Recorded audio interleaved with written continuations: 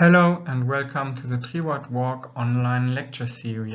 I am Michael Fink from the University of Hamburg, working group of Professor Ratta, and I'm also part of the project Sea for Society, which is looking into coastal vegetated ecosystems as carbon sinks. So how much CO2 can be stored in these ecosystems, which is also called a blue carbon perspective, and I will look into social perceptions of blue carbon.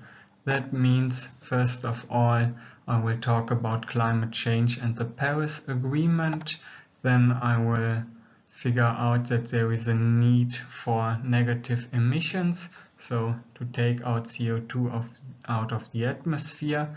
And then I talk about the potential of blue carbon to store this carbon, and then I will go to social perspectives on these ecosystems and these technologies via a street survey.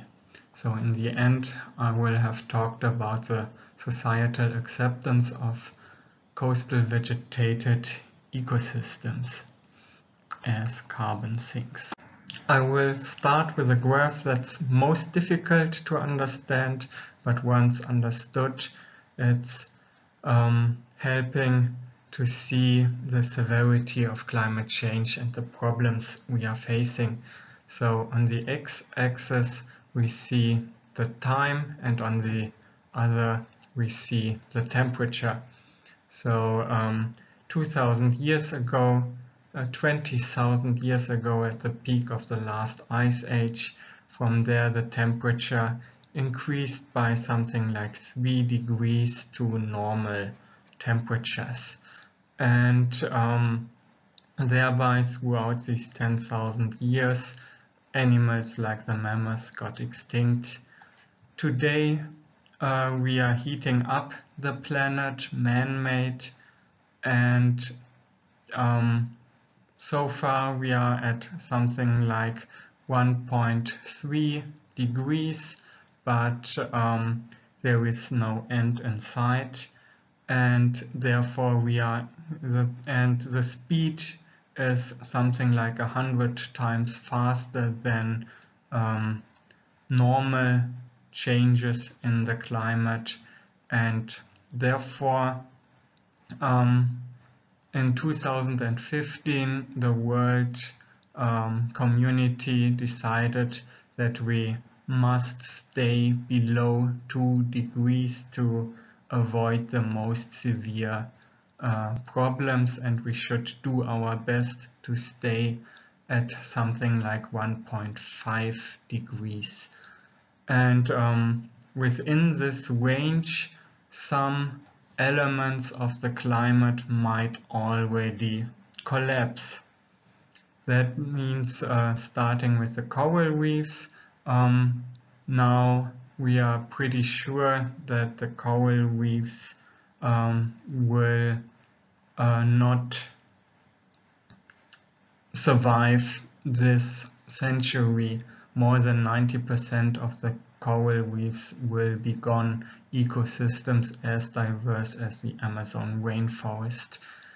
And looking into Europe, Germany used to have 5 glaciers. Since this summer we only have 4 left, and none of them are likely to see next century.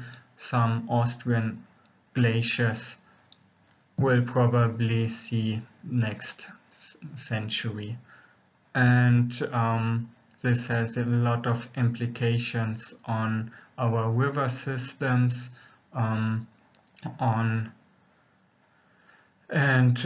local environments. And coming to the Arctic summer sea ice, the North Pole is covered with ice in winter and summer, and during summer this ice is melting, and it might be that the Arctic is ice-free in summer.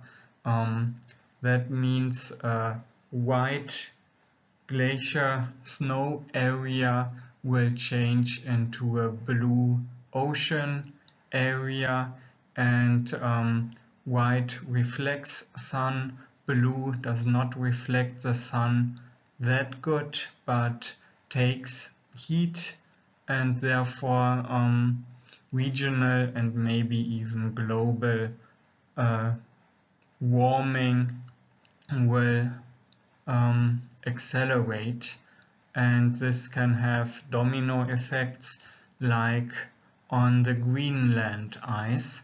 In case Greenland starts melting, the sea level will rise by something like 6 meters, and right now it's unclear whether this process has already started.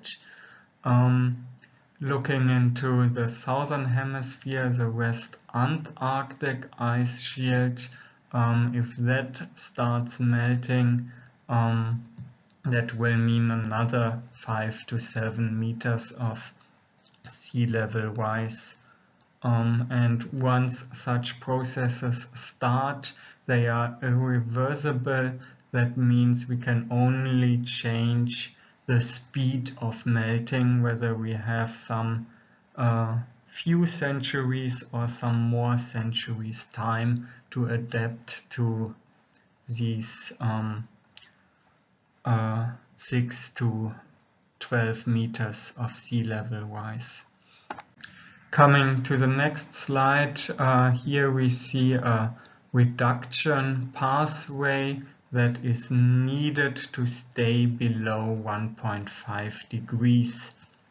So here we see the time, and here we see our global emissions, and we are still not reaching the peak. We are not reducing our emissions globally, but each year we emit more CO2 than the year before, and we need to reduce it, and in order to stay below 1.5 degrees we should be somewhere way before 2050. We should be at 0 emissions, and I'm sad and if we don't do anything, then we have used up the carbon budget before 2030. This graph, I'm sorry to tell you, is already 2 years old, so we have by now something like 5 years left. And if we look into history, such information is not new. In 2009, the Scientific Advisory Board of the Bundesregierung of the German government published this graph saying if we peak in 2011, we don't have to reduce down to 0 at all, but if we are stupid enough to continue to increase our emissions, then the reduction pathways must be way faster, and 9% is not manageable. That was the main message here in 2009, so 13 years ago, and we did not peak in the worst scenario they could imagine at 35 billion megatons, but we are still continuing to grow and have already passed the 40 gigatons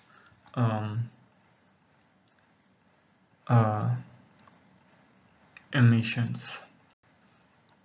So there is no way anymore to stay within Paris, and especially to stay below 1.5 degrees with reduction alone. So on top of reducing our emissions, we also need to remove emissions. That means taking CO2 out of the atmosphere, not only looking into putting less into the atmosphere, but taking it out again.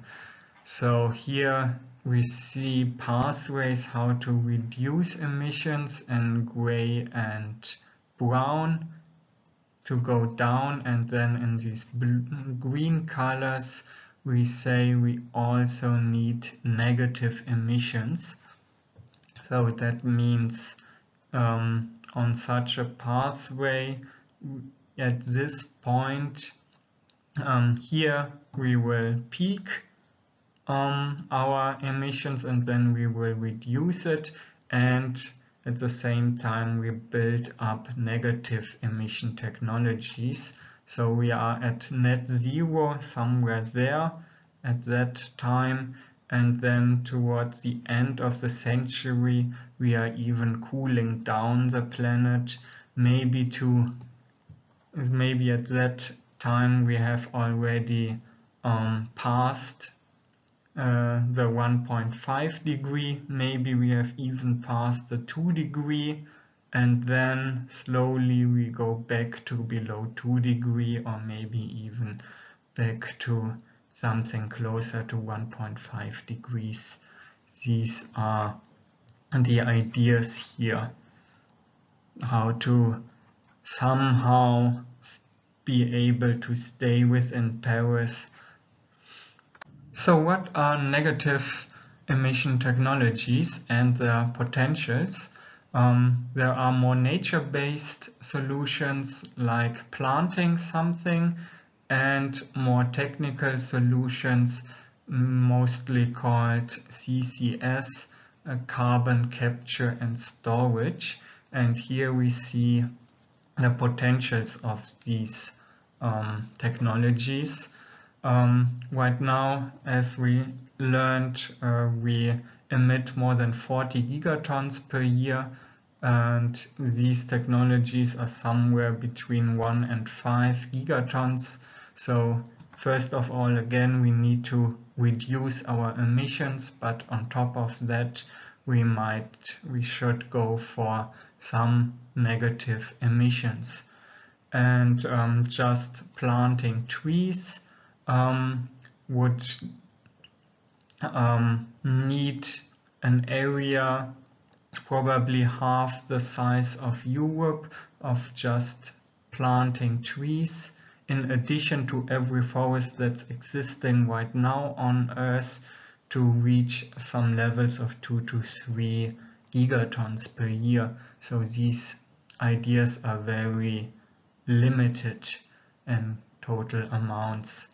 Other ideas are to store carbon below ground, more technical solutions. They right now need a lot of energy to work, so to get them in a bigger scale does only make sense once we are at 100% renewables. I will today talk about coastal ecosystems, a more nature-based solution which has some interesting potentials. So if we look from the land towards the sea, the tidal zone, there are tidal marshes, in German Salzwiesen. In tropical regions we have mangroves. I won't go deeper into this. These are the tidal marshes. I'm more talking about them and seagrass, and a little bit on macroalgae kelp forests as typical blue carbon ecosystems and their potential. So if we look into forests, they can store something like 4 to 5 grams of carbon per square meter per year. Blue carbon ecosystems, on the other hand, can store 30 to 50 times more CO2 per square meter per year. So there is a huge potential. Yet, if we look into areas, we can only go along the coasts as we need salt water and we need light.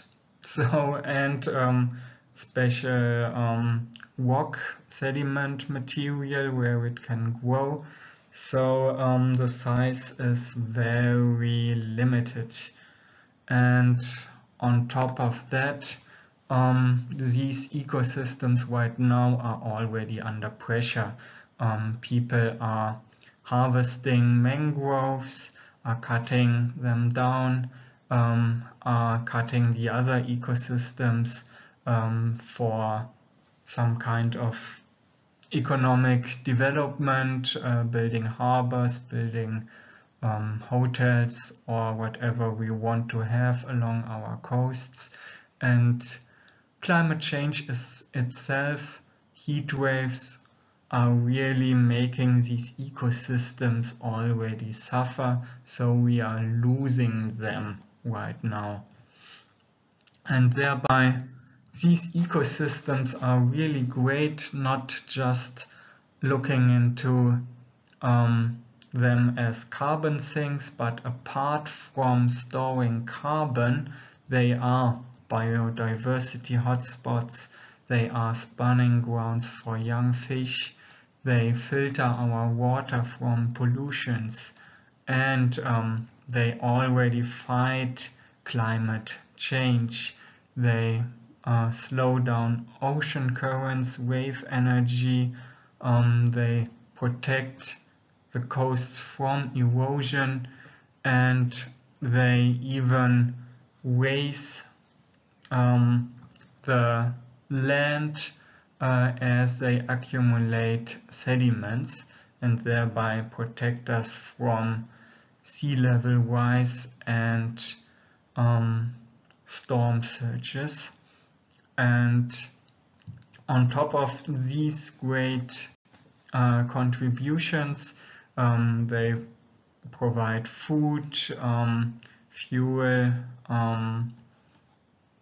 they can be used for recreation, good for our health, good for our economy.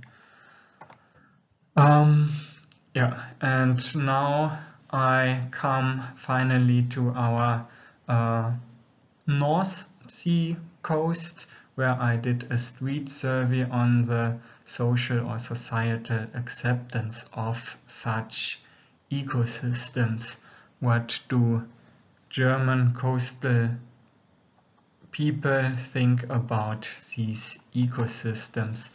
I had a questionnaire of 50 open and closed questions, and as a group with other students we interviewed local population, and we did some 140 interviews along the German North Sea coast, and we tried to capture more rural areas as well as more urban areas. The first part was just to talk about values. What do people value? What do people fear? And we started with what's typical for your Heimat, for your home region. And yeah, people say, yeah, it's the sea, it's the wind, it's the marine environment, what's typical for us. They also talk about some social, cultural features, naming people and characterizing them, sometimes nicely, friendly, sometimes as something like stubborn, and they refer to sometimes to the economy and infrastructure. And another open question was on personal engagement. What if people do something for their home region? And yeah, most people are engaged, socially engaged. That can be helping out in a kindergarten or helping the elderly, some environmental engagement, cultural engagement, and also some people say, no, I don't do anything. But most people, 3/4, do a lot. And then we asked what are threats for this region. Here you see a word cloud, and basically two kinds of threats they mention. The first is tourism and things based on tourism, like the housing prices are accelerating and housing development is kind of ugly. So these are threats, but even more important than tourism is things around flooding, Sturmflut, Hochwasser, Überflutung, Deichbruch. Such are the fears of the people, and flooding is directly related to climate change and sea level rise. And in Lower Saxony, people also mention being unemployed and poverty as fears. And now we come to attitudes to nature. One more word cloud. What is nature for you? Here people first refer to the forest and animals, and they also refer to coastal features like the sea, water, the beach, and they also name the dike.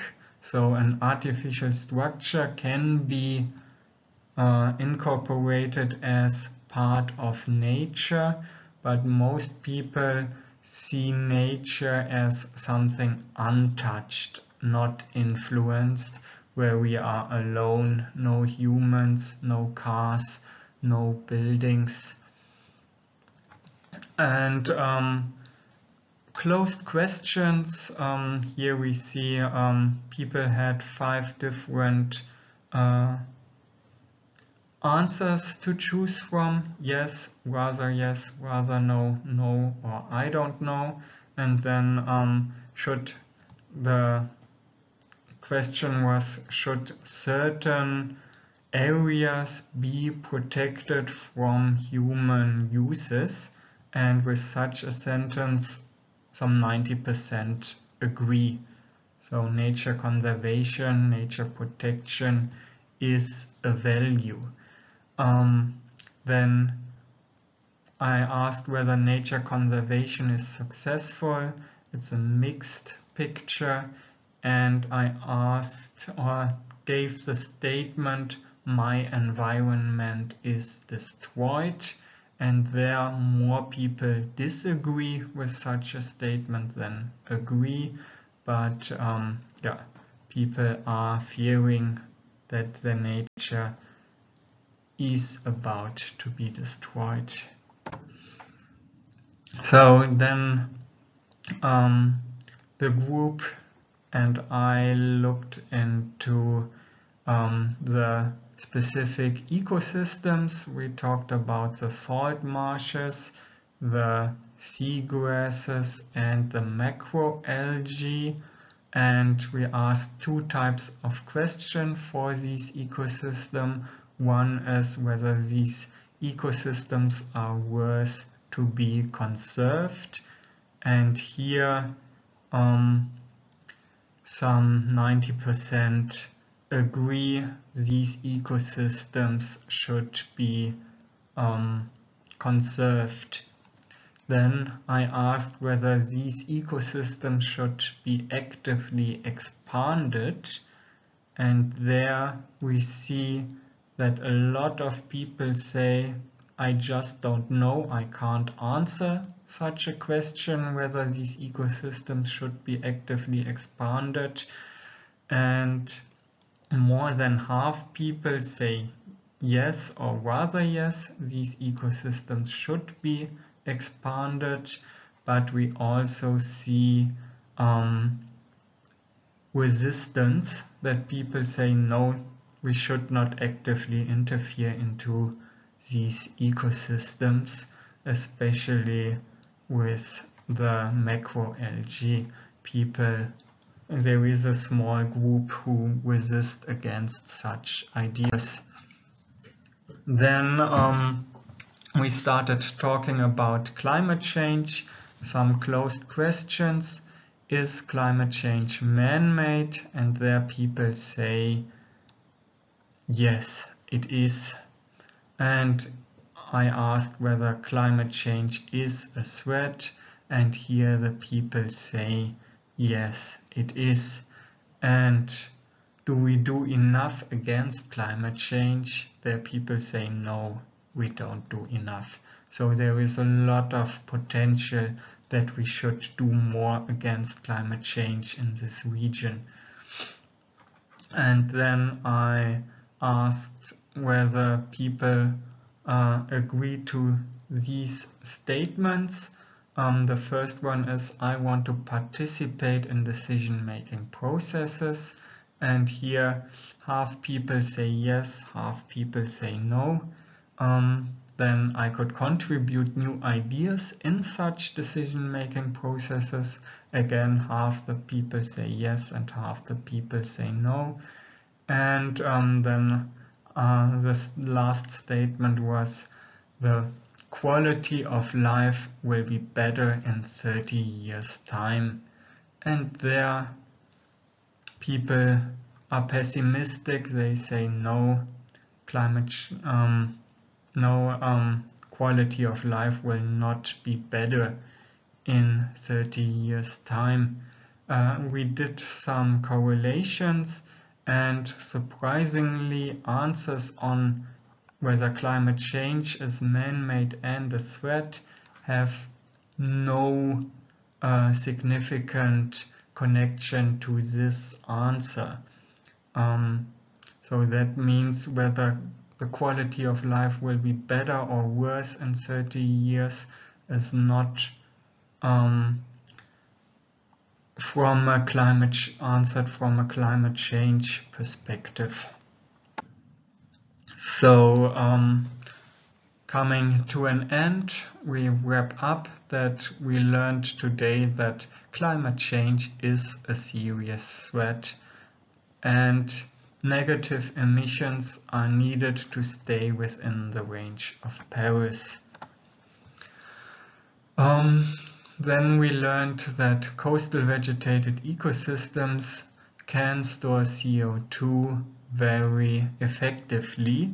So therefore they can be an important role regarding carbon dioxide removal, but in total numbers it will still be small because of limited sizes, limited areas. And we should always keep in mind that these coastal vegetated ecosystems have a lot of co-benefits, benefits apart from binding CO2. And the people along the North Sea coast They appreciate these ecosystems and they are in favor of nature conservation. Thereby nature is often idealized as being untouched. So therefore, if we want to do some active intervention in these ecosystems, then we need to include the local population to avoid resistance. And last, climate change is a familiar term for the people and perceived as a serious threat. Yet people are not familiar with negative emission strategies, and therefore knowledge is limited. So yet there is a motivation. Half of the people say they would engage in processes to implement change to develop their region, and therefore in a conclusion, participation and knowledge exchange are key to win local people over blue carbon strategies. And with this, I want to thank you for your attention.